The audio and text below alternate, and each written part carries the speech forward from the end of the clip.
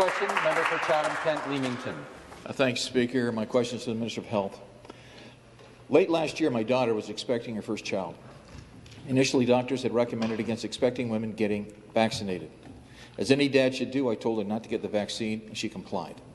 Thankfully, on Valentine's Day, she gave birth to a healthy baby girl, Shiloh. I shed tears of joy.